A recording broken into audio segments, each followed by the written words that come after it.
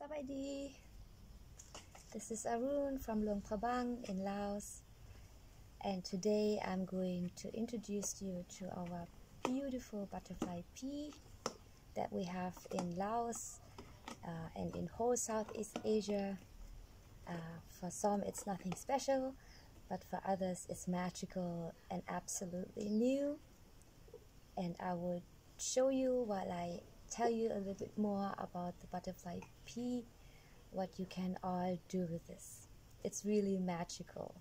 So first of all, the benefits of the butterfly pea is that it's anti-inflammatory, it makes your skin glow, and it supports your hair growth, it fights cancer, and regulates your blood sugar and lowers your blood pressure. It even eases your insomnia. Many incredible benefits that you can also look up in the internet. And now I'm going to show you one of my favorite drinks with the butterfly peas, and that is just butterfly pea tea with a pinch of lemon or orange. And because it's orange season, I decided to use some orange. And then you will see what will happen when I put the butterfly pea in hot water. So I'm going to pick up one. Maybe I take this one up here. See, isn't that a beautiful color? Deep blue. So beautiful. I wonder why it's called Clitoria tenatia. So I will put this in a glass, and I have already prepared hot water. So I will pour hot water in this glass, and then you will see what happens after a couple of minutes.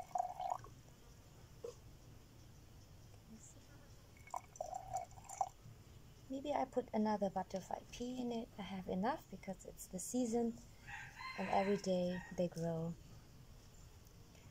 It's so beautiful, like natural earrings. Put one in. So you see it already gets a little bit blue.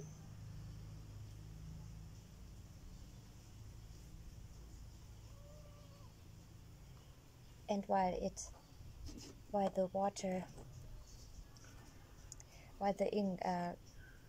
chelate water is mixing with the butterfly, it will change the color. And when I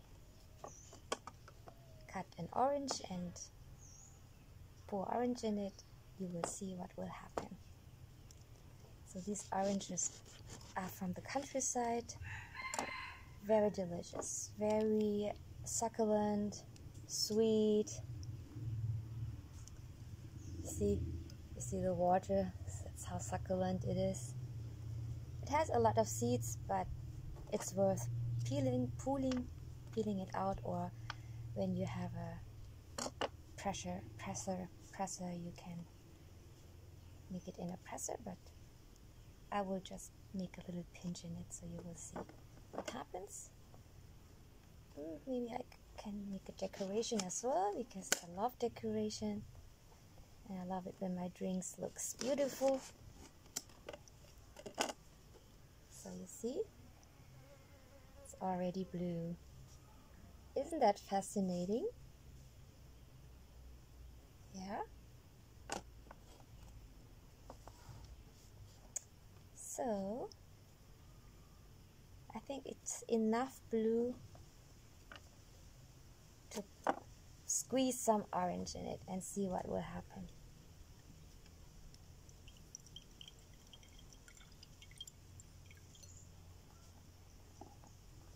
It turns purple. Fascinating, isn't it? It's magic.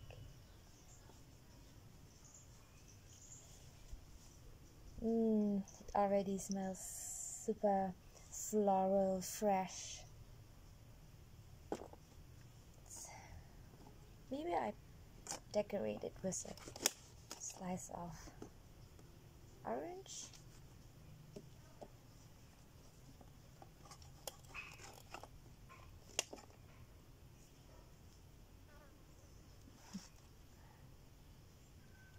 Looks nicely, doesn't it? And because I also have kiwis from the northern Laos, here's a long one,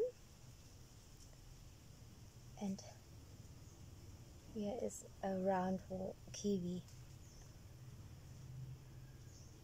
Actually, they are called Chinese gooseberries, but in the early 90s, missionaries discovered it and brought it into New Zealand, and they marketed as sesame, and that's how it became the kiwi. Also because the color of the kiwi looks like the national bird of New Zealand, the kiwi bird.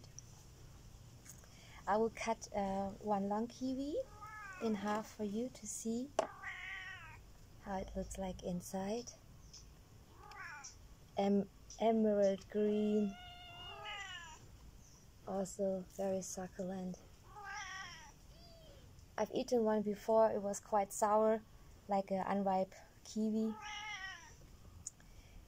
I will taste this one. It's already been laying a while. Maybe it is already ripe.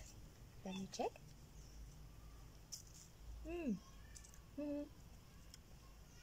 Not ripe yet. You see, I can eat the kiwi with the skin because it has no hair and it's so small. It's almost like a little apple. The skin of a little apple, or skin of a hairless kiwi. Let me use it as a decoration as well because it's too sour for me right now.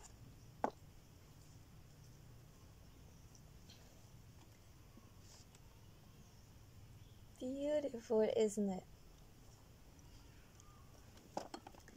And because I make bamboo straws, I will of course drink it with a environmental friendly alternative to the plastic straws.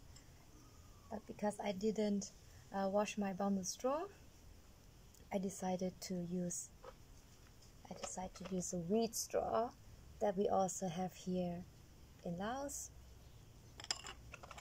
It's also very beautiful. You use it one time and you can just throw it away.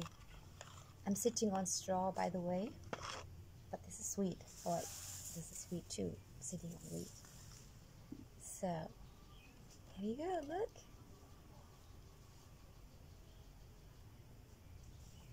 Cheers from Laos with love. Your Arun. Yummy.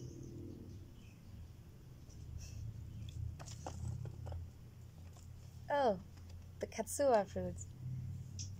The Katsura heteroclita.